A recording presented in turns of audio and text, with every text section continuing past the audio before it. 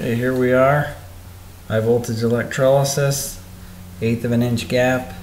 Electrodes are 3/16 square rod, 1 inch in length, and we're going to apply close to 4 kilovolts.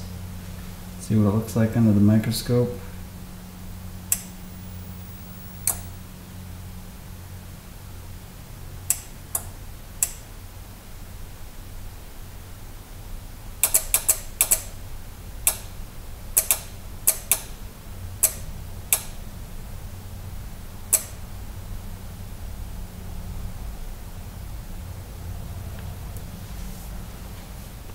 And that's all we get with tap water.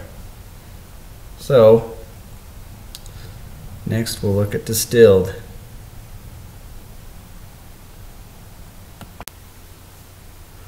Okay, here's distilled water. Turn the voltage up now.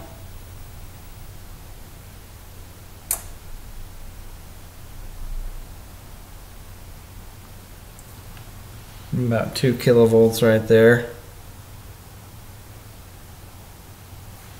I'll turn it up all the way to 4 kilovolts.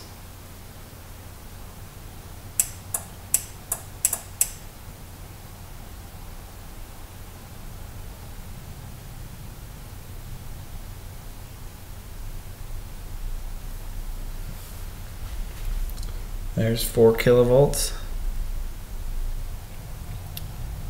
Quite a different effect from tap water. Tap water is a lot more conductive, and that reduces the forces of the electric field on the bubbles and the Lorentz force as well. Also, this experiment, I think you could say, shows you that the voltage does have an effect on the gas bubbles.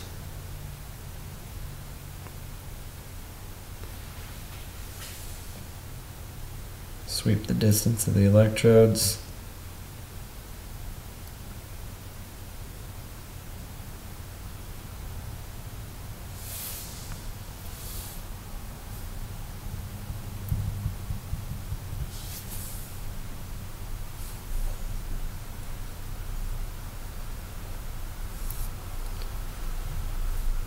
And that's it for now. Thanks for watching, guys. Turn the voltage down. Off. That's it.